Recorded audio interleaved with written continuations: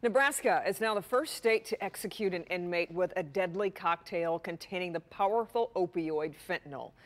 Kerry Moore was convicted of shooting two cab drivers nearly 40 years ago.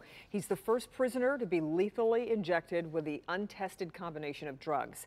This execution also marks Nebraska's first since 1997.